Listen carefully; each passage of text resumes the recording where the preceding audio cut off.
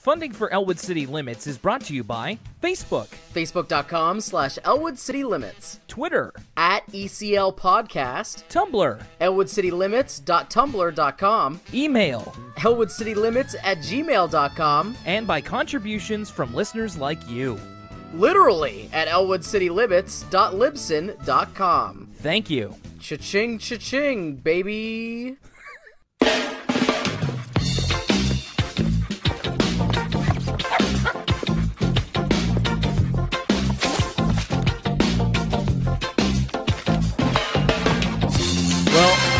I haven't written 2017 on a check just yet, but like you were just saying off air, Lucas, it's bound to happen. I'm gonna make that mistake pretty soon. I mean, there's so many days left of 2018, and I still have to get used to calling it that. 2018, nothing could stop us, Will. We might have had a couple weeks break, but whether it's a new year or a, well, what are they calling it? A bomb cyclone? Cyclone bomb? Whatever this big storm is. The new episode of Elwood City Limits continues. I didn't even know it had a name. Yeah, we are on the eve of a big storm that is going to hit Atlantic Canada, and we're both kind of preparing. And the east coast of the States, I to believe. Oh. The cyclone, if I'm to believe this Washington Post article, let me see if I can figure out the exact terminology. This Washington Post article is hilarious because it's pretty much the most inflammatory weather statement I've ever heard in my life. Here we go. Bomb cyclone blasting East Coast before polar vortex uncorks tremendous cold late this week. That's a lot. That's a lot of fancy terms in there. Unforgiving cold has punished the eastern United States. A monster ocean storm. Winter hurricane battering easternmost New England. So, blinding snow. Is this a weather report or a SmackDown recap? I know, it's crazy. It's all this terminology. Look it up. Washington Post, bomb cyclone blasting East Coast. Well, before we get into the talk of, bomb cyclones and whatever, welcome, everybody, to the first edition of Elwood City Limits for the year 2018. I'm your host, Will Young. With me is my co-host, Lucas Mancini. Hello, hello. So we've been sitting on these notes for a little while, decided to take a week off due to illness, and then, of course, it was Christmas and New Year's, and now we've got all the holidays and the illnesses behind us, knock on wood, and we're ready to give it to you. We've also been sitting on quite a few emails as well, so I'm very eager to get to those, too. Let's do it. All right. Before the bomb cyclone hits and wipes us all away. All right. We gotta clear out these emails. We got a couple of emails from Dylan from BC who wants to thank us for the podcast. He's been fascinated with Arthur since it was on PBS when he was a kid. Arthur on PBS and The Weekenders and Recess on the Family Channel. For you Americans, Recess and Weekenders would have been on the Disney Channel, I believe. That's right. Yeah, but the Family Channel, that was always one of that was kind of, so I didn't have expanded cable when I was younger. I had to go to my grandmother's house for that. And as soon as you hit Channel 43, the Family Channel, and you got it, you knew that you were in good hands. I was never a big fan. I was more of a YTV guy than a Family Channel guy. My sister loved the Family Channel. You know, the Sweet Lives of Zach and Cody's, the Zoe 101s of the world. Myself, more of a fan of the YTV roster of shows, like the SpongeBob SquarePants, Fairly Odd Parents. YTV and Fox Kids were the two that I really trucked with, and every once in a while CBC's Saturday morning lineup. But I was pining for when I would be able to get Teletoon. That was the one I really missed out on. Another one here, just a quick one from Dylan. He has a question. What is your least favorite Arthur episode in terms of plot devices and character development and or overall boringness? We don't normally talk about, because at the end of a season we'll, talk about our most favorite, but I wonder if we'd be able to name our least favorite episodes so far. Jeez, I see. My least favorite ones are usually ones that are so forgettable that I forget them pretty much immediately. I was thinking about, I think I was creeping the Elwood City Limits Facebook page the other day, and I was seeing, I think it was Corbin Garcia's linear edit of the episode where Pal becomes lost. Yeah. And I remember you kind of liked that episode, and I had like huge problems with it. I'm sure that's not my least favorite episode by a long shot, but that's definitely the only one that comes to mind. Again, my least favorite episode is probably one that I've already forgotten. Very true. The only one that comes to mind for me, and I talked about it so much, was So Long Spanky, but just because of how brazenly it doesn't matter to the overall. And that's funny because I remember not thinking that one was that bad at all. It's we both kind of disliked episodes that the other one person thought was pretty okay. So that's interesting. We have another email here from Matt, listener Matt. Matt says, as I get older and look back at Arthur, I found that some of the main characters might not hold up as well as I remember. I've often found that some of the original main gang from the earlier seasons, like Brain, Francine, and Muffy, are at their best when they're either in an ensemble episode or have more tolerable characters to play off of. On the other hand, characters like Fern, George, and Binky work in whatever role the episode needs them to. I still enjoy plenty of episodes featuring Brain, Muffy, etc., but they tend to come across more one-dimensional than the rest of the cast. So an interesting observation there on characters. And we've kind of said stuff like that in previous episodes as well. I pretty much totally agree, especially with George, Fern, and Binky. The only person I probably wouldn't agree with is maybe Francine, just because I think a lot of the Francine solo episodes actually work fairly well, especially when they involve her family. Just because I think Francine's family is probably my favorite of all the Arthur grown-ups. Mm-hmm. But I definitely agree when it comes to Brain and Muffy. I've been really disappointed up to this point with Brain and Muffy's characterizations. Yeah, I agree with you. Matt also says, while you guys weren't the biggest fans of the Christmas special, I cannot wait for you to see the second Arthur special where they meet the Backstreet Boys. Oh, ladies and gentlemen. Well, why did we watch that one? What's going on here? Well, because Lucas, we gotta keep them waiting. That's coming. But not right now. But trust us, I know all about that, and it will be on its way. All right, last one here is from actually two listeners. They write us kind of in a joint email here. Our names are Teresa and Stella. We've been friends for over 20 years. While we share many interests, Arthur has always been very near and dear to us since the show we both grew up with. Stella learned about your show from the Out of Context Arthur Tumblr, which is a great Tumblr. You should definitely check that out. Then texted me about it. We grew up in the same city, but now live in different states. We were stoked to find a podcast dedicated to one of our favorite shows. And then we get a couple of individual observations here. Teresa, I've been listening to you guys since almost the beginning of the year. Really enjoy the banter. Your personalities mesh well. I get a kick out of the different pop cultural references, such as Parappa the Rapper, Homestar Runner, and Nintendo-related, especially as they were huge parts of our childhood. But don't worry, we've got plenty more of those to spare. Seems like she might be very much in your wheelhouse there, Lucas. I mean, I'm sure you've supplied many of the Nintendo references and Homestar Runner. I think the only one that's more my bag is that Parappa the Rapper. Kick punch, it's all in the mind. And Stella says she enjoys the depth of discussion in the podcast, callbacks to old PBS shows, video games, professional sports. She says, as a fan of both basketball and baseball, I always get a good laugh out of Lucas's occasional NBA and MLB jokes.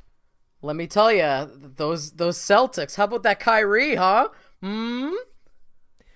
Yeah, you. That's for them. You sure said that. Yeah. So Teresa and Stella, very happy to have discovered us, and we're happy that you did, ladies. And thank you very much for your wonderful email. Thank you everybody for your emails. We really appreciate it over at elwoodcitylimits@gmail.com. Okay, so I've been these notes have been burning a hole in my documents folder for a couple weeks now. So Did you rewatch the episode?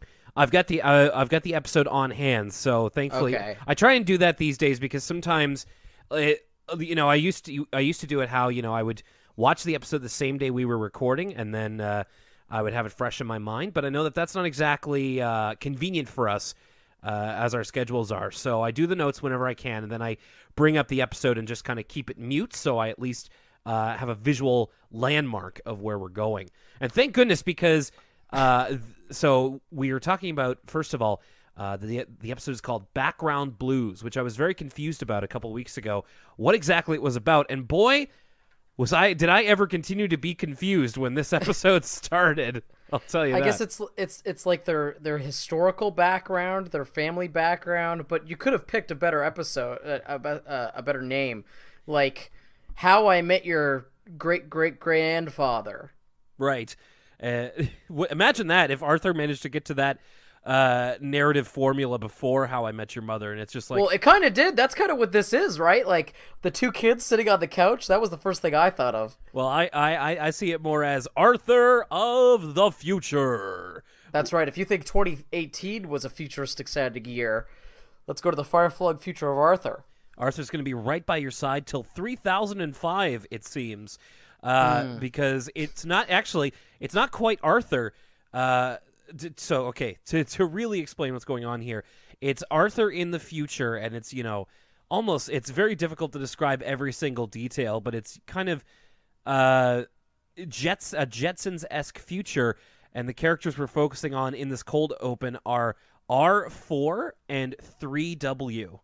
Which is such a good joke. That's so like they could have just called them Future Arthur and Future DW. Right. But R4 and 3W is already like, what a great way to start this off. I like it. I think it's kind of funny. Like, makes you think a little, but also doesn't distract from what they're doing. We get some really like Back to the Future 2 like future humor, which is my favorite when people make fun of the future. Like, there's a really good inflation joke. Okay, so there's a lot of references to the fact that, like, this future that we live in, which, I believe it's got to be the 3000s, because these are Arthur's great-grandchildren. Yeah. So, we've got jetpacks going on in the home, and they're not like fire jetpacks, like fuel. They're like propulsion systems almost. Like, they almost look like lasers or something. So a couple of lines here, like, Mom's talking on the video phone, which certainly is closer than we think, and she says, "I got the kids' mittens on sale for only $3 million." Which I don't know why, like, inflation here, Marty. I forget the exact numerical amount, but like, go get a Coke. Those kind of jokes always kill me. Right, a real Back to the Future 2 type stuff, as you said. That's now very quaint if you watch that movie post 2015. There's a poster on the wall for Cyber Bunny, which is Bionic Bunny's new equivalent. So Arthur is doing his homework, except he presses a button on his floating laptop, and it just says homework done. So it's a homework button. And then 3W asked to play Virtual Flingy, which is actually much closer than we think as well, because they're both got those VR headsets on. Do you think this is the Vive or the PlayStation Move? I think it might be neither. It could be the Oculus. Oh, yeah, that's true. There's a thing here where they're like playing some kind of maybe ping pong or tennis kind of game. Windjammers. Oh, that would be awesome if they were like, there's too much overhand for it to be Windjammers, but if they were like doing the Frisbee thing of just, oh man, virtual Windjammers would be so great. And 3W is just like, ow, watch it, you're hurting me. And R4 says, quit greebing. So that's their future slang. It's like, it's like watching Demolition Man, and they're calling it like murder, death, kill, and stuff like that. If this is the future, where's all the laser guns? They kind of get into a little bit of an argument, and then Mom comes in and says, "All right, you two, I want you to sit on the Barkazoid and watch a datagram," which is the couch and a video. So a datagram, I understand. Like, it's definitely a lot wordier than, say, Blu-ray or DVD. The Barkazoid is something I don't quite understand.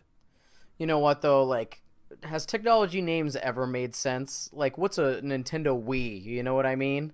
I'm sure some Fortune 500 angel investor Silicon Valley company would come up with something called a Barkazoid. Yeah, I'm sure Elon Musk has got his fingers Elon in Musk, all of this.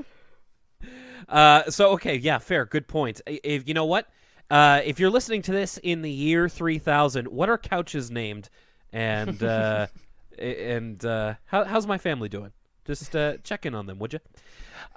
So what were the lottery numbers? Please get in touch. So we've got that is the cold open. It's definitely strange, unusual, maybe. It's creative. I appreciate that they kind of didn't do what you expected them to do.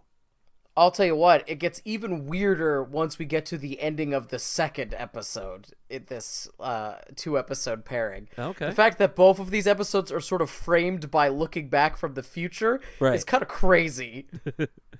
So the episode really starts with Mr. Ratburn giving his class a family tree kind of assignment.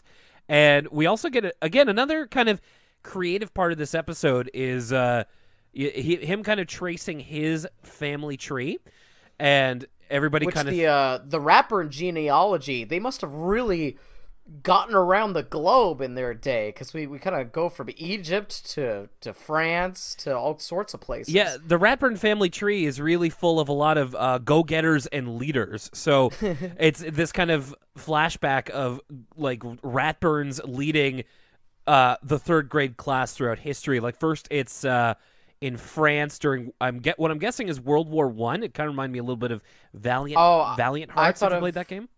I thought it was like the French Revolution, like Napoleon. Yeah, you know what? That's probably right around them. I just kind of got Valiant Hearts in my head, but I think you're right, Lucas.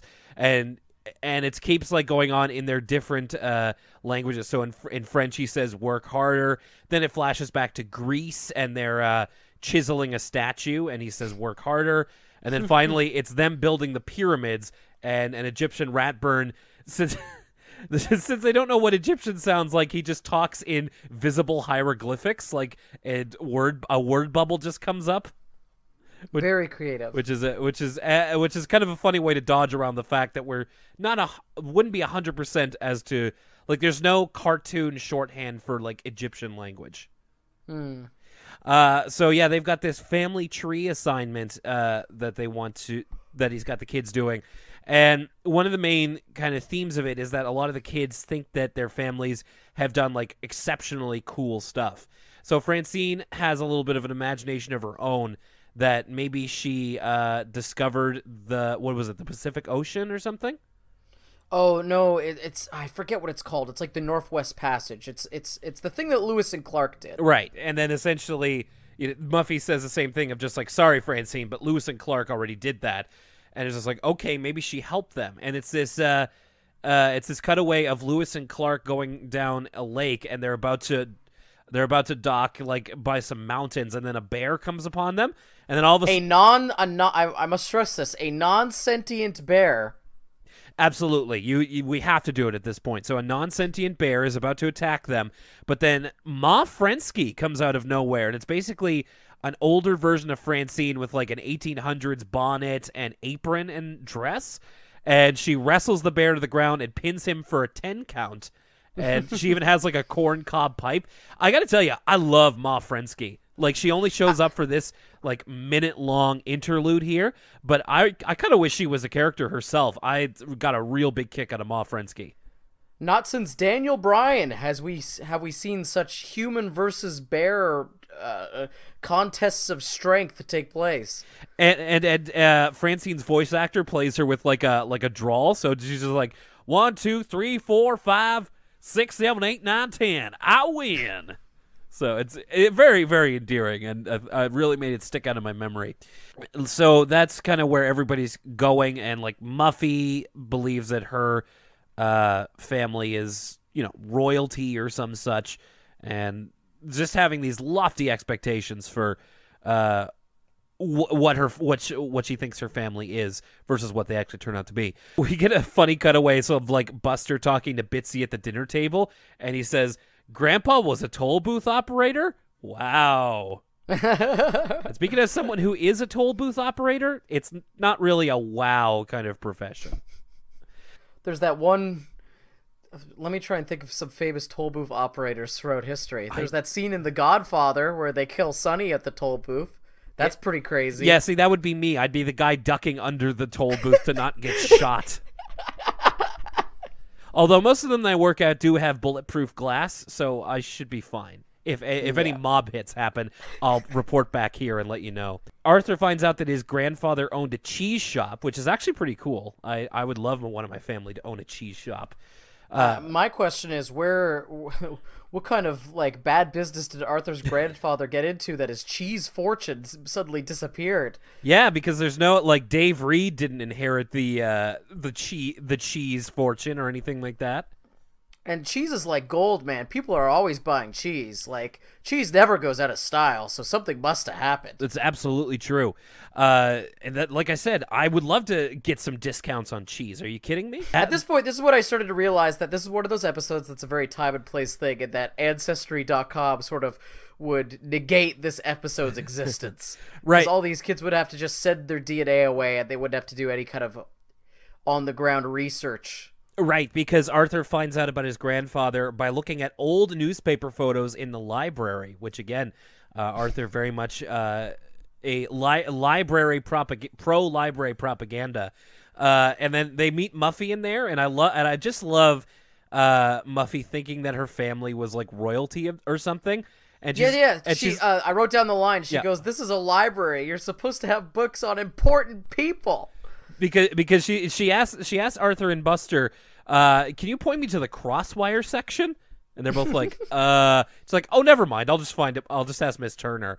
And you're right. So this is a library. You're supposed to have stuff on important people. So yeah, that was really funny. Francine's also looking up old newspapers as well, and she's kind of so. I just made this little note, and again, this is kind of a time and place thing. Like, Francine comes up with what is clearly an older newspaper talking about her grandfather, but she's just kind of handling it with her hands. And I'm like, Francine, the oil's in your fingers, and that old newspaper, like, they aren't gonna mix. Like, if anything, it might even crumble. Yeah, they don't have one of those like giant machines where you kind of bring up the newspaper slides. Well, they do actually, because Arthur was using that. Oh, so Francine's just like ripping it willy-nilly, like she's trying to solve the Chinatown mystery. Yeah. Just so kids, be careful with old newspapers, please. Muffy goes back to her parents, and her mother says that the Crosswires weren't royalty or anything; they were just plain folks. And Muffy just like, "Mother, how can you say such a thing?" She's got some fantastic reactions here. Her father suggests that she visit her great aunt Olgakrum. What a name! That's like Grimslid. That's another like so old school. It's new. Olgakrum. Olgakrum. It's very like Eastern Bloc Europe though. Yeah, it reminds me of some of my family names, except I don't believe that there is an Olgakrum in my mother's side of the family. Although I'll have to ask. There is a funny cutaway. So the next day, Arthur, Buster, Francine talking about the project. Buster's got this lunchbox from his grandfather that he hasn't been able to open yet, and he really wants to know what's inside. More on that later. I don't know why I wrote this down, because it was so long since I wrote these notes. Yeah. But I wrote down, for some reason, I wonder if Buster's lunchbox has Nazi gold in it, and I don't know why I wrote that down. I'm gonna say. I'm not saying that Buster's grandfather's a Nazi. He could have stolen the Nazi gold, but for some reason that was a question that had popped into my head.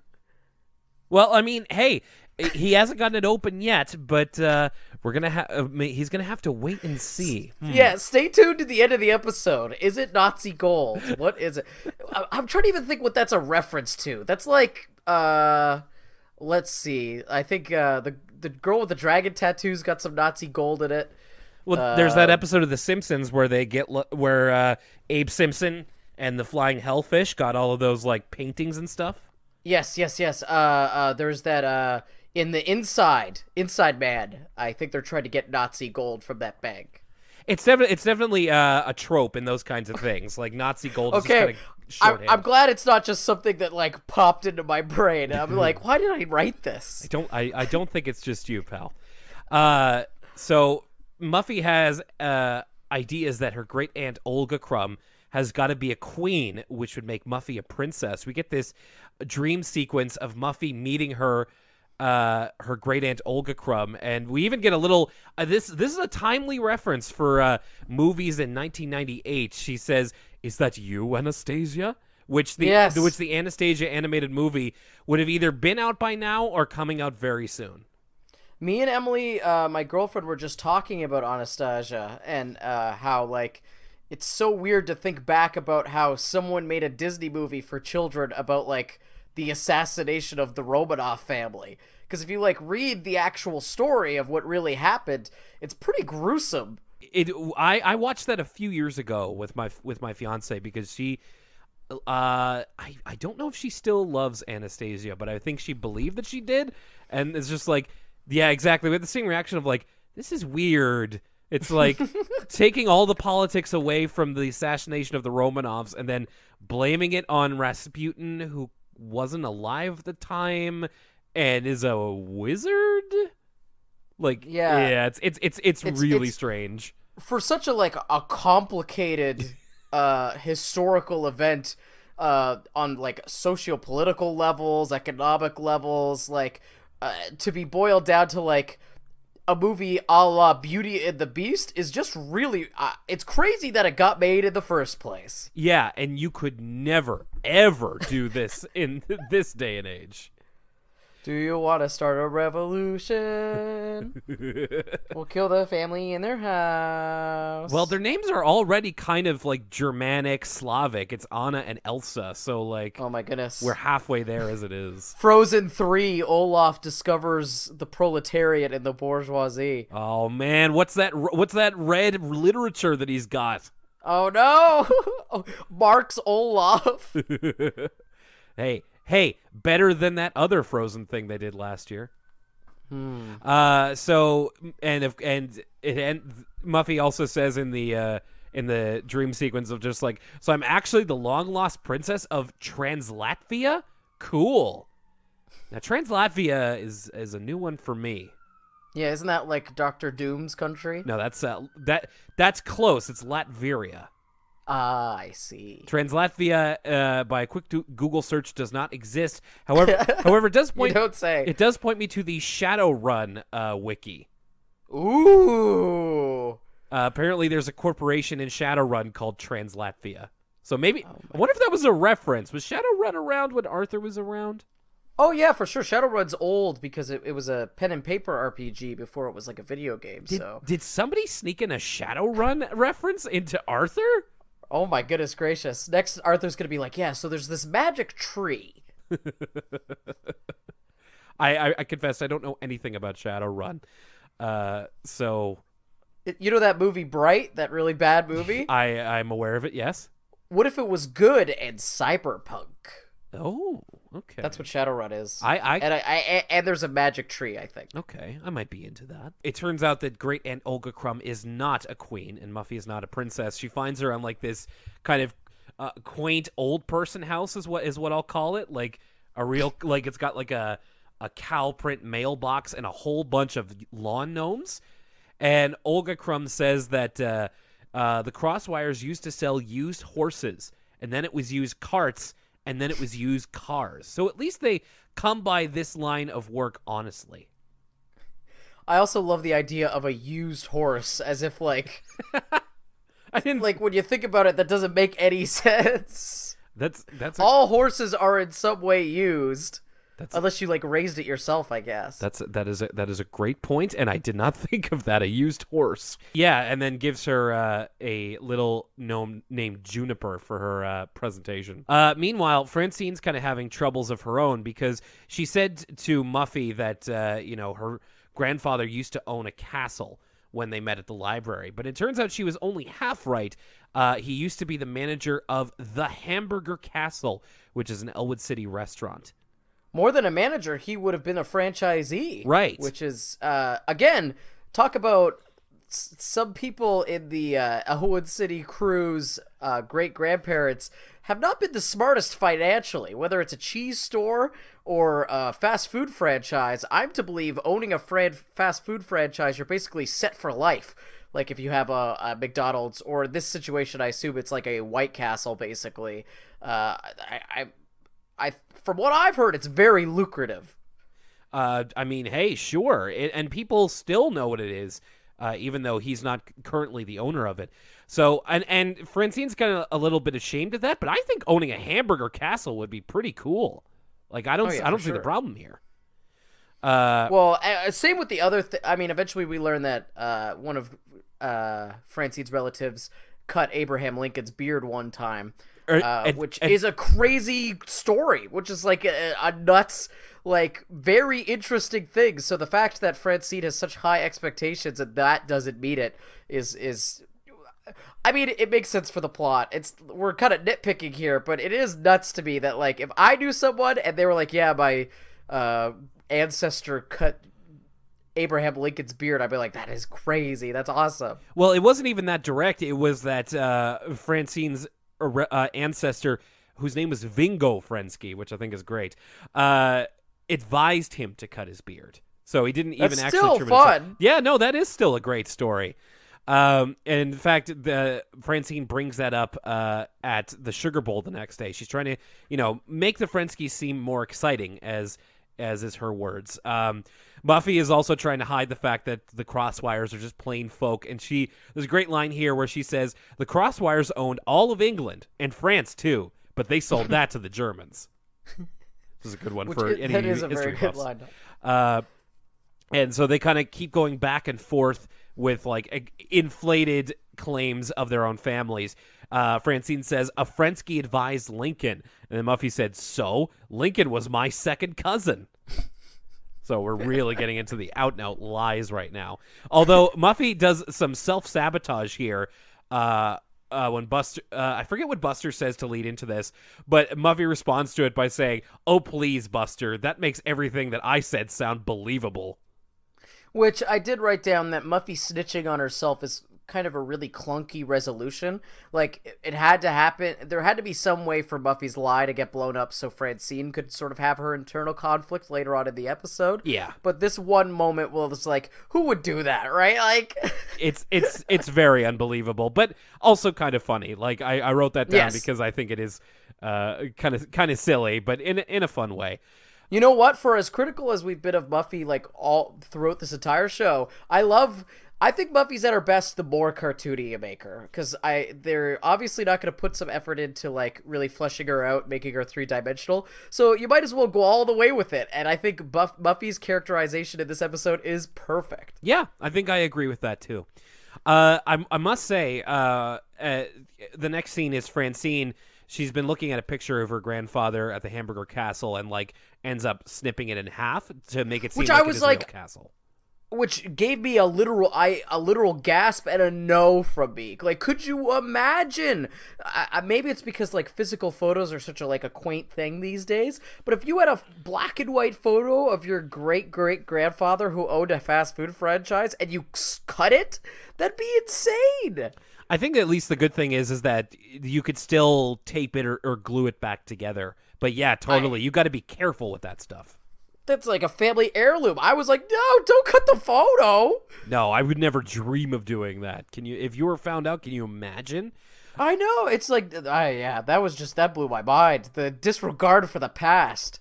Add to that the fact that Francine's grandpa has such a sweet old man voice. Like, I was looking up at the IMDb on this episode. I was trying to find his voice actor. I don't think I was able to, but he's so warm and gentle. He's just like, hiya, Frankie, here's some more pictures of the Hamburger Castle. It's just like, oh, I love this grandpa. You're right, the Frensky family is just filled with a bunch of winners. So the next day is the presentations. Muffy actually commissions a documentary to be made about her family. To kind of narrated by Wolf Blitzen. Wolf Blitzen, har har har. Crazy to think about how Wolf Blitzer is still around, decades into the news business. Yeah, I guess today would be like it would be post New Year's Eve drunk Don Lemon narrating Buffy's presentation. Feel like I don't have enough time for myself these days. My work-life balance, it's all out of whack. And the Crosswires, they're important people. I want Stephen A. Smith to narrate Muffy's documentary. Yeah. Well, let me tell you something about the Crosswires. I've been living in Elwood City for 48 years, and the Crosswire family are running it into the ground. Mr. Crosswire's first act was to sign Lamar Odom, who was on crack. Sorry, I know that's not related, but I just love that line. Yeah, so Muffy has this documentary, and that's kind of the end of that. But Francine is in the middle of a presentation where she's going to, inflate the fact. She calls her grandpa an advisor to Abraham Lincoln, but it makes it seem more official and blown up than it really is. But then her grandfather comes in because he wanted to make sure that she took the photo album of his pictures of the Hamburger Castle with her. And while he's there, she can't bring herself to lie about it. So she does tell the truth that her grandfather did own a castle, a Hamburger Castle, but all of the kids know what that is. Like, it's still a restaurant in Elwood City, and still think that's really cool, as do I. I think the Hamburger Castle it would be awesome to own. And she does admit that Vingo only advised Lincoln to trim his beard, but they do have beard trimmings of Abraham Lincoln, which is like, what you're only telling us about this now? Yeah, I mean, like, if we had the technology, you could clone Lincoln. That's right. We have these beard trimmings. They were in sap for some reason, and I forget who says it. It might have been Buster, but somebody has the line, "Real president hairs?" So she gets a thumbs up from her grandfather. All's well with her and Muffy. The episode kind of ends with Buster finally being able to open his grandfather's lunchbox, and there's a 40-year-old sandwich in there, and of course he eats it, and it's apparently a bologna sandwich. Yeah, it's a sandwich from like 1955, yeah. And everybody's like sort of disgusted. And then I guess, hey, I can't tell what's worse, an old sandwich or Nazi gold. Maybe he hid the Nazi gold in the sandwich. In the sandwich, oh my goodness. Buster needs to see a doctor. It may not be Nazi gold, but maybe it was a Nazi sandwich. 1955. Did they find that sandwich in Brazil? And then we go back to the framing device of R4 and 3W, who are just kind of confused as to why everything was the way it was back then. And I mean, hey, and then we get some sick science remix of the Arthur music, which is also fun. Yeah, we get with all kinds of beeps and bloops in there. And we see Mr. Haney walking his robo dog, or Mr. Haney's great grandson, I guess. Yeah, and that's the end of that episode. And now a word from us kids.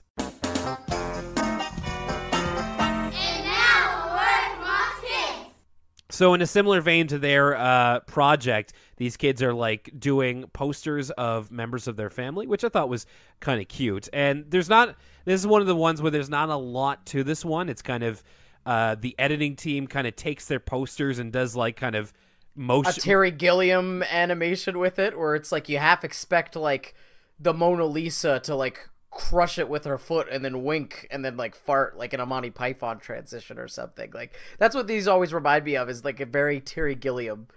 Yeah, that's a good point. I always forget about that, but you're totally right. It's the same kind of idea.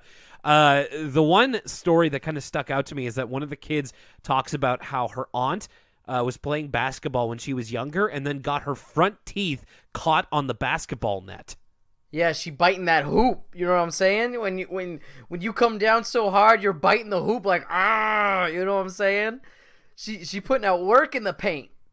But man, can you imagine like what happened? Did she lose those teeth? Like, what are we talking here? I can only assume. Either way, still kind of a neat idea, but not necessarily one of the more memorable. And now a word from the one that stood out to me was Steven, the dad who likes pizza. Oh yeah. Steven seems like a pretty chill dude. I mean, hey, any guy who likes pizza, any dad who likes pizza is okay in my book. I'll tell you what, I did really want to know more about Steven, because like the picture they show isn't the best, but I feel like there's a lot going on in that picture of like Steven kind of reclining. Like it looks like he's in like a man cave or something, and it's very hard to see. It's like an old 90s photograph, but it's like, man, I want to know more about Steven, and that he likes pizza. For sure. And now, back to Arthur. Speaking of that very segment we talked about... oh my gosh. All right. Did you know this episode was coming, Will? I did in a very general sense, and like once I saw the title of the episode, I was like, oh, I know exactly what this is. But I did not know this episode existed, and let me tell you, I don't think I was emotionally prepared. no, in terms of the things that we got in this episode, I don't think I was ready for that. So this one is called "And Now Let's Talk to Some Kids." This episode, like, for the purposes of this show, this might be one of the most interesting episodes we ever talk about because it answers so many questions that we've had. Like, I have expected an episode to come along that, like, explains the animal hierarchy. That's the level of, like, specific questions we've asked on this show, like, in the first season, getting answered here. It's nuts. Yeah, this is, I think this might be, like, as meta as Arthur has gotten so far, because it's, like, it's a meta commentary that is the length of the entire episode. It's a, so to speak, feature-length meta commentary, which, hey, I'm all for it. I love when Arthur gets meta. The opening part of this episode is Arthur talking about how everybody's personalities fits them really well. You know, Mr. Ratburn likes, schoolwork. Buster likes jokes. Muffy is very rich and snooty and all that kind of thing. And then kind of switches their personalities around to kind of give us a little bit of a contrast. So I named the three combinations that we get here. So first off, we get Mr. Ratburn with Buster's mannerisms. So I called him Rat Buster. So he's kind of like sits on his desk and asks everybody to think of a joke for homework, which I thought was it was funny seeing Buster's voice coming out of Mr. Ratburn's body and like him adopting and him sitting. Yes, he sits on the desk. Yeah, just kind of adopting the more kid-like physicality. We get Binky with Muffy's voice, so I said Muffkey. Or Buffy. Yeah. I like Buffy better. Muffkey is a little bit awkward. So Buffy, and so just kind of doing like oh, you are so rude. They have the cutest little shoes. So kind of a funny visual. And then the last one is Pal with Mr. Ratburn's voice. So of course I called him Mr. Pal. Like something out of Mars Attacks. Yeah, a little bit, because he just kind of sits, like Arthur is like daydreaming doing his homework, and then Pal sits up and goes, Arthur, and Arthur's like, wah! So talking about it now, though, this intro doesn't really have a lot to do with the episode, now that I think about it. Yeah, I suppose not. It's very tangential, but all the same, I did kind of get a kick out of the different combinations, like Mr. Pal saying, when you're done with your homework, I want you to scratch me behind the ears. We also get Arthur delivering, like, inspirational, almost like cushion wisdom, inspirational tweet level knowledge, like, it's so much better when people act like themselves, which is Arthur's essentially his way of going, yo, you gotta be a real one, you know what I'm saying? I'm so done with fake people. Arthur playing the role of DJ Khaled here. Exactly. Don't play yourself. They don't want you to win. So the episode itself starts with, speaking of Terry Gilliam animation, we get a kids show in the Arthur universe called The Magic Toolbox, which they're watching at Arthur's house, and of course, har har, it's supposed to sound like the Magic School Bus. But it's what it seems to be is an educational program with kind of still shots of different tools that are alive and go on adventures, I guess. I mean, that's that like Bob the Builder was post this, but it's pretty close. Handy Mandy. Yeah. Handy Manny. He's got his tools talk, I think. Okay. Anyway, the Magic Toolbox. I do love this idea for a show. It's very meta, and you could tell at the time this would be one of those shows where, like, it wouldn't be animated. It'd be like a big set, like Pee-wee's Playhouse. At least that's what I would like. Well, it does look animated within the show, but then again, once we get into that level of things, it's hard to tell. And the Magic Toolbox does have its own segment called "And Now Let's Talk to Some Kids." And then, oh my gosh, man, this is the meat of the episode. This is great. I feel like this is the Arthur writers. You know, they've been through 2 seasons of "And Now a Word from Us Kids," and they're ready to, like, low key, not low key, just burn these kids, because or not even necessarily burning them, but maybe like addressing some criticism. Like I feel like they were talking to us. Like the way I interpreted it, it's like we've been making fun of, like we try to be nice to the kids in A Word From Us kids, but sometimes they can be a little awkward or stilted. And I felt like this is the Arthur writer's way of speaking to me and you, Will Young and Lucas Mancini, directly and being like, hey, there's a reason these kids aren't comfortable in front of the camera. Yeah, just kind of like, hey, we get it. The second it was like, let's talk to kids, I wish there was a camera on my like eyes as they widened when I was like, oh, this is what we're doing, huh? Yeah, because the kids that they interview are just like, gravity is really important. Like, gravity is what makes an apple fall on your head. Very much playing up the stilted nature of these types of things, like you said. And Arthur wonders, there's a line where Arthur's like, how do they pick the kids for these? And Buster's like, dunno, maybe they know the creators or something. Yeah, they just pick people who work on the show. Yeah. Which is like, if someone like recorded a conversation me and you had and put it in an Arthur episode. I mean, and it's Arthur and Buster, which are our closest analogs, I feel. Oh my goodness. This is... Talk about parting the kimono. DW, speaking of burning somebody, DW gets a real burn here on Arthur. She says, what would you have to say if you were on that? My name's Arthur, and my dog's name is Pal, and blah-de-blah-de-blah. And she's even got, like, the circles over her eyes for his glasses. And then she's like, and here's the audience at home. She starts snoring. And Buster's kind of laughing. Arthur looks at him. He's like, I always think snoring is funny. So there you go. That's a way to make Buster laugh, guaranteed. Next day at school, we get another one of these. Something I've come to love is the contrast between how hard Mr. Ratburn's class is and how easy the other classes are. We get introduced to one of my new favorite background characters, Kenny. Is that his name? Yes, Kenny is his name. Oh, that's his name. So this is the same kid, at least visually. She says, because this is the first time he's given a name, because she calls on him. She says, Kenny. Right. So the voice is a little bit different, but this is the Mrs. Fink kid. So like go back to the second episode of Elwood City Limits. We talk all about this kid, and man, I got some words for him. In contrast, so Mr. Ratburn's class has a geography quiz that they have to label all of the countries in the entire world. on and as always, spelling counts.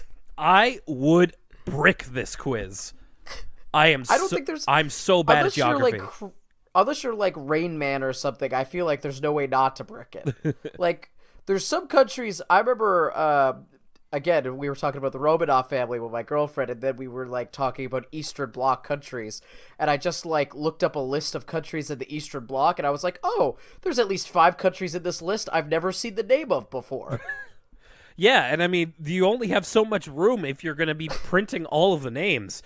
Like the paper would have to be a lot bigger. All I'm saying is that I'm glad I'm not doing this in school anymore. By contrast, Mrs. Fink's class, like she says, she calls on Kenny, and she says, as she's got a globe in her hand, she says, "What planet is this?" And he goes, and I swear to you, this is true. He's got to think about it for a second. He says, Earth? Like he's afraid that he's got it wrong. And then she says, "It's correct. Cookies for everyone." I'm like, "Oh, these kids are soft." It's like if Will Smith in Independence Day was asking a question instead of making a statement. Welcome to Earth? Oh, it boils my, it would normally boil my blood, but this actually plays into the episode. Mr. Haney comes into the class, interrupting the quiz, and says that the TV show Magic Toolbox is going to be recording at their school, and because Mr. Ratburn's class is the hardest working in the 3rd grade, they get to be on there. So finally, they get their dues for, I mean, they get immediate dues for being so hardworking. I've said before that like this level of work is going to pay off for them later in life, but now they finally get like a reward for being so hardworking. That's great. I love it. I mean, they're also going to get rewarded long term when Kenny is like failing the SATs. Well, yeah, but depending on how because the public education system failed him. Yeah, but depending on how malicious. What I'm saying is, it's not Kenny's fault. No, definitely not. But depending on how malicious you are, you may, that may work for you. It may not. So, of course, everybody's looking forward to being on TV, but they're not exactly sure what it's going to entail. They have their own ideas of what's going to happen to them. Like, Francine imagines that she's going to be so magnetic on camera that they're going to retool the show and make her the main character. And it's just this quick little thing of Francine coming out in like a screw costume, and then just like, the new star of the Magic Toolbox, Francine Ferensky. I thought this was really realistic how, like, high the kids' expectations were for being on TV. Like, we kind of, it does the group episode thing where we see what everybody's expectations are, and they're all very lofty. Like, but it makes sense. Like, when the closest thing to experiencing this is when I was a kid, when the local television news came to our school to shoot a story on the Beyblade phenomenon, and the loudspeaker was like, everybody with Beyblades to the gym, and like everybody played Beyblades against each other while the film crews filmed them. And it's like, as a kid, your idea of like, I'm gonna be on TV, this is crazy, and your mind just sort of gets away from you. Did you have a Beyblade? Were you on TV? You know what? It was the equivalent of Kenny. It was the one day I did not remember to bring my Beyblade. Oh, dude, come on! I know, and I had the Beyblade Arena too. I was one of the only kids with the Beyblade Arena, so people would be like, "Oh, Lucas, can we play Beyblades?" It's one of my great regrets. I had a Beyblade Arena, but I got it too late. Like, I had already wrecked my Beyblades by playing on like the pavement. But I did get that sweet, like, so there's the normal Beyblade launcher that you kind of have to do the little bit of the claw grip on. I got the one that always got stuck. Yeah, I got the one that has like the side grip. It's almost like a joystick sort of thing, and it's and as the show told me, it gave you better grip, so that it gave you better grip for your rip. Yeah, let it rip indeed. So I was very, very excited about that. I was big into Beyblade. Man, does that not hold up, like, at all. Beyblade is awful. Like, the tops themselves are fun, but like the show, forget about it. Better or worse than Battle Beat 'em On? Never trucked with Battle Beat 'em On. Never played it. Never saw the show. That was after my time. Sue Ellen's idea of, well, like you said, everybody kind of has their own ideas of what's going to happen because they don't have a what's the word?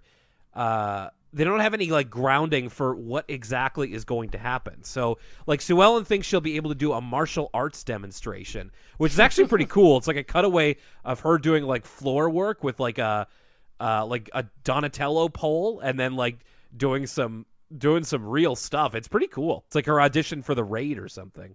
Yeah, she's practicing her pumse. Well, I mean, they could have just expected what is on the show prior. I don't think they've from what I've seen on the Magic Toolbox, it just seems like there's these interview segments.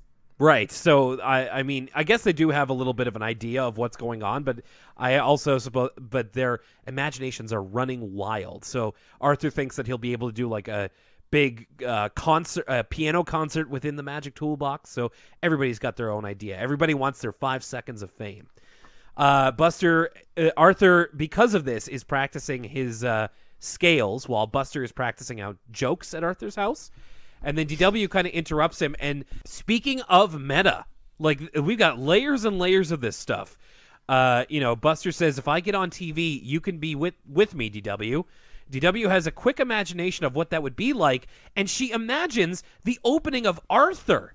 So like shot for shot, it's DW, at the end of the opening to Arthur where she looks at the TV, but instead of Arthur, the Arthur logo instead says Buster. It's the same thing except it's a different color, and Buster's in the same place. And so she says, "Hey," and then Buster falls out of the TV, and he's tiny. And DW says, "I knew it. I knew there were little people in the TV. This is whoa." Yeah, this is like, if Maya were here, she'd say this cutaway is like whoa. This is like the Metal Gear Solid 2 of Arthur episodes. You know what I mean? We're in a simulation within a simulation. Lucas, don't you think it's time to turn the TV off? Don't you remember? Will, do you know what day this is? This is the day we met. It's the day we met, April, whatever it is. Yeah. Oh my goodness gracious! Just watch out if Arthur gets an eye patch and starts talking about memes and jeans. We've gone too far. That's right. We're gonna fight Brain on top of the George Washington Monument. Solid Brain over there. The next day, everybody's kind of got their thing and are practicing. We get a little drive-by poetry reading of Fern. She's reading Casey at the Bat with the classic line, "There is no joy in Mudville." So just wanted to get that out there. The main conflict of this episode is that so everybody has a thing that they're practicing with, but Brain seems very unaffected by it all. He doesn't have a thing necessarily, and he also doesn't seem very concerned about being on television. In fact, he couldn't really care less.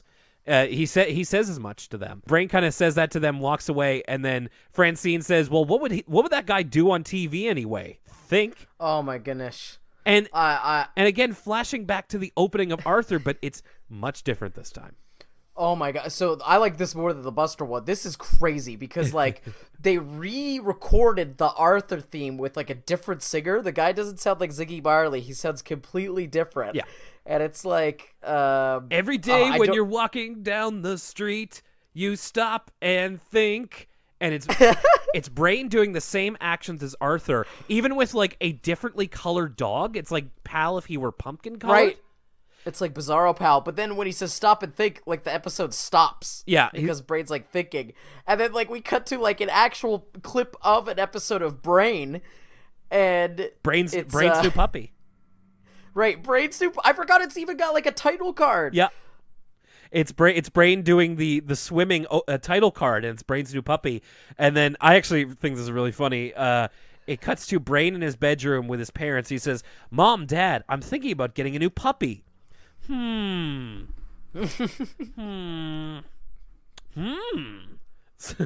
Francine ends the whole thing by saying, "That would be really interesting," and being sarcastic. Man, it's just like they're swinging for the fences here in this episode. The hits don't stop. And so they're trying to they're misinterpreting Brain's disinterest as they think he's self-conscious because he doesn't have a thing, a la that YTV advertisement, "What's your thing?" But I think sound effects. Here's a T-Rex.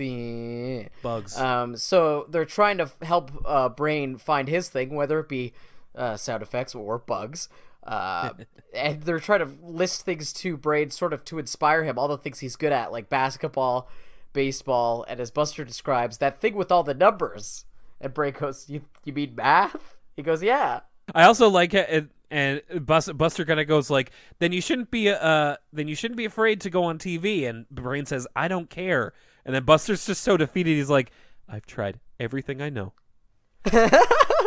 You know what? Like, we started off this episode with answering that email about saying I don't like Muffy or Brain. Muffy and Brain, both great in these two episodes. I'm glad you brought this up because it's much like the Arthur Goes Crosswire episode. This is an episode that is it's a Brain episode, but it's also not really about him. It's about how everyone around him relates to him. Like, it's everybody kind of playing off of him, and Brain kind of never really changes or does anything. In fact, like, his main character traits are what saves everybody in the end. So it's kind of like Brain without Brain, in a way, and I think that that's actually kind of works in its favor. Francine goes to Brain's house, and she might as well work for the creative department for the WWF in 1994. She's trying to pitch him a gimmick with whatever just random garbage she has around. Brain, you gotta puke on TV. Here's this trash can. Can you puke in this trash can right now? He's gonna puke. He's gonna puke. Here's some skates. You can be the goon. So yeah, it's just like Francine trying to pitch him different gimmicks, like maybe he could do imitations or he could ice skate, and then she starts to play a kazoo and says, "You could be Kazoo Boy," and I do love the next day Francine talking to Arthur and just like he didn't even want to be Kazoo Boy, like that was the one she had in the back pocket. Like that was like the Jeff Jarrett of all the gimmicks she had. Francine eventually gives up, and I did like this little thing about how, you know, Francine does like literally say, "I know people," and he's really afraid to be on TV. which is hilariously informing of Francine's character about how she thinks she knows people, when really, like, as we've seen her, she really does not know very much at all about people. I just thought that was a really telling line. Hey, speaking of telling lines, Muffy goes up to the camera operator, and she's like trying to figure out which outfit to wear. And much like a millennial, she says to Mr. Ratburn, "I'm just trying to project an effective media image." That's right. Muffy would be a great influencer. Speaking of this camera operator, this guy has to be modeled off a real person. Like, there's no way this wasn't like an inside joke and they weren't actually drawing the real life word from us kids cameraman, because it's just like most authorizations aren't this like specific. Like, they could have just made it a bunny like they usually would, but this guy's got like the ponytail, he's got the 5 o'clock shadow, the glasses. This has to have been based on a real person. I like that term, authorization. The idea of the segment is that, much like the kids at the beginning of the episode who talked about gravity, they're going to talk about the solar system, and then everybody freezes and is like, I don't know anything about the solar system. So they all go to Brain, who of course has the information on lock, and starts to kind of quickly educate them about it so that they can have something to say on camera. And this is where we get the Arthur kids in the role of real life kids. So some great lines here, like Binky, he's the first one on camera, and he says, "The solar system is big, even compared to me." See, it's essentially like a montage of the kids delivering the facts that Brain gave them, but in the awkward, stilted way they would in a real life word from us kids segment. Yeah. And I just felt like this climax of the episode was made just for me and you. Like, it was just too perfect. I loved it. Yeah, there's even, like, when Francine does hers, it's like she starts and then she goes again. Like, the voice direction here is great, of just like, Mars is my favorite planet. It's such a treat. Yeah. And again, it's red, which is also my favorite color. Like, again, some great voice direction here of they captured perfectly the absolute fear that some of these kids must have to be on camera. And then the proverbial cherry on this chocolate sundae of a bit is that we smash cut from Francine to them all watching a tape of the episode, and Arthur goes, "We were better than I thought." That's a good catch. So yeah, they're pretty happy with how it went, but Francine's still concerned about Brain, and that, you know, the poor guy will never get to be on TV. Like, this was his one chance, and he'll never get to be on TV again. And then we go back to the future. Once again, we're hopping into the future twice in one whole episode, as Brain actually is on TV and has his own network. Professor Brain is his name, and on the Professor Brain network, we see that in the future he perfects teleportation. He teleports a cat, a non-sentient cat. Oh, I didn't catch that. Oh man. So yeah, he's got his own television network. He's a celebrated scientist. He has a lifetime of great achievements, as the thing says. And who's watching the Professor Brain network but Arthur and Francine on what I assume to be the Barkazoid, since it is a floating couch. Here's the big here's the question, yeah, though, right? Yeah, I think we're wondering. Arthur and Francine, right? Yep. So I don't know if this is the Barkazoid yet, because this Arthur and Francine would be the linear, like, this is the same Arthur and Francine that was in the class back in the 90s. Yep. And so, God, they're elderly now, so if we were in 3rd grade in 1994... No. Well, 1996, let's say. If you were in 3rd grade in 1996, how old is 3rd grade? Like, 3rd grade is like 7. So it would be around kind of the same, like, you and I are going to be their age in, like, the 2070s, the 2080s. Okay. 2080. So, but because I had to work this out in my head, I wonder if all of this takes place in the same universe as the opening of the first episode. And so those would be the great grandchildren of these characters. Yeah, so you're right. It is them linearly. That's not actually the question I thought you were going to ask. The real question here is, are Arthur and Francine married?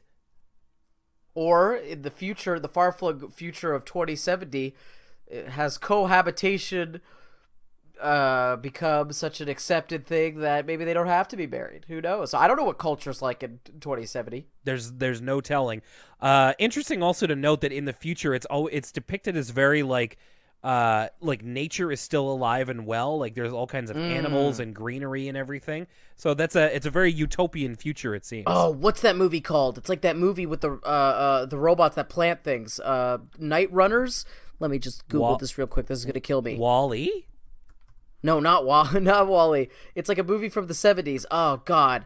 Jeez. I'm gonna type in robot planting space station sci-fi 70s. Let's see if this helps me out. Silent Running, 1972, environmentally themed American post-apocalyptic science fiction film, starring Bruce Dern and Cliff Potts. There's your homework, kids. Silent Running. I don't see a ring on their fingers, so maybe they're not married. Maybe they're just still good friends. I have no idea, but it's enough to keep you guessing. Speaking of keeping you guessing, Francine takes a VHS tape out of their time on the Magic Toolbox and puts it into the couch, and it goes up on the TV. What kind of retro BS is this? The future, it all goes back to VHS tapes, and EMP destroyed all other data. I don't know. Okay, yeah, I might buy that. So it's Francine and Arthur's voice actors doing like their voices but older. So I kind of got a kick out of that, of just like, look, there's me. That's Muffy kind of thing. And there's another very telling line here that I thought was a little disturbing if you think about it. Francine says, and there's Buster Baxter. Whatever happened to him? And just like, so are they not friends anymore? Like, have they lost touch? I think the implication is Buster was abducted by aliens. Oh. I actually half expected them to like cut away to like the alien. Even though this is like 4 cutaways deep at this point, it's a cutaway from like a cutaway of Braid in the future on a TV show. But I half expected them to cut away to like Buster in space kidnapped by aliens. Also, looking at screen caps from Silent Running, the aesthetic of their future like habitat is very much ripped from this movie. Interesting. Maybe they did get their inspiration from that. I guess that's left up only to them. Shadowrun, Silent Running, lots of influences in these episodes here, and the episode ends with old Arthur and old Francine trying their best to sing the Magic Toolbox theme. Okay, so let's go back here to Background Blues. What you think? So, it's hard because it's been a while since I watched the episode. I didn't rewatch it, to be honest. I kind of skimmed through it to make sure I had the hits. From my notes and from my memory, I feel like I did really enjoy it. Like, besides a little bit of the clunkiness with Muffy telling on herself, I did have a lot of criticisms, and it was really entertaining.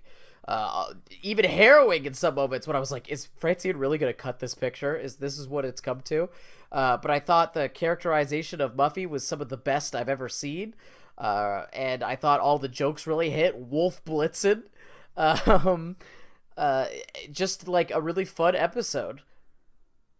Yeah, I know that's a lot of times we've been kind of down on the ensemble episodes because they haven't really delivered in the ways that we wanted it to. I thought this was... It's more so just a Muffy and Francine episode, though. We don't get a lot of art... Like, besides Buster's lunchbox, which I sort of made more of a subplot in my head, we don't really get a lot of the other characters. Right. I did enjoy it. I thought it was... both of these episodes very, very dense with, like, a lot of stuff going on in them. And I say dense in a positive way, because there's, like, a lot to pay attention to. There's a lot of funny lines. There's a lot of just kind of stuff to keep you very interested in the episode. And I did like this idea of them tracing their history. It makes the characters feel a little bit more real. Like they've got, grandparents and great-grandparents who have been part of Elwood City for a long time. And it just kind of makes the world feel a little bit more lived in. I also like the subversion of expectations with Muffy's family tree. Yeah. And of course, I, like you, Lucas, always love a little bit of future humor. So I really liked the framing device of this, too. In a similar way, I thought that And Now Let's Talk to Some Kids was also... I definitely think that that's my favorite of the two, just because of... I don't want to overuse the word meta, but just of how... and insular is not the word I want to use either. Self-referential. Yeah. The episode was. It was very willing to kind of poke fun at itself and to kind of turn this on your head. I kind of remember watching this as a kid and just being kind of blown away. Again, like this might have been one of my first exposures to like meta humor and meta fiction. And I believe I've said that before about Arthur. It's definitely an interesting way to introduce these concepts to young viewers. Yeah, like the closest thing I could see in other like kid shows is like the Krusty Krab training video episode of SpongeBob. Yeah, that's a good one, and I do like that episode too. But for a while that was my favorite episode of SpongeBob. What is it now? Oh, geez, I don't quite remember. I think as I've gotten older, like the Krusty Krab training video is a little too low random for my tastes. Okay. But as a kid, I really loved it. It could be the Lost episode. The Lost episode is a very good episode of SpongeBob. Also very meta. Sounds like a load of hoopla! Hoopla! My favorite episode is the one where Squidward eats a Krabby Patty for the first time. That's like one of the funniest things, one of the funniest episodes of any television show I've ever seen. It's so good. Yeah, and I just kind of liked how, again, this was kind of about a character, but not directly involving the character in terms of being Brain. And it was very interesting to see how people reacted to just him being the way he is. And I thought that was also very interesting and like kept my attention and had a lot of great lines, made me think a lot about the universe because of the ending sequence there with Arthur and Francine. And yeah, I definitely really enjoyed this one. For me personally, it's like, I don't know how unbiased I could be towards this episode because I feel like it was so specific. Like, for the purposes of this podcast, this episode is so, like, I got so much from it that I don't know if someone who was just, like, turning on the TV and watching a random Arthur episode would get.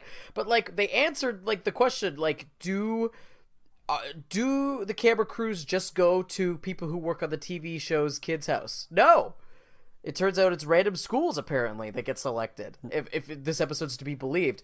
The fact that they made a new opening with Brain, a shot-for-shot remake of the Arthur opening, twice, kind of, with the Buster one as well. I'm almost speechless with how much I enjoyed and how much I got out of this episode. Now, take that with a grain of salt, because we have the special perspective of watching every single Arthur episode that's come before it, so we kind of get something a little bit extra from it. But I had a blast watching this.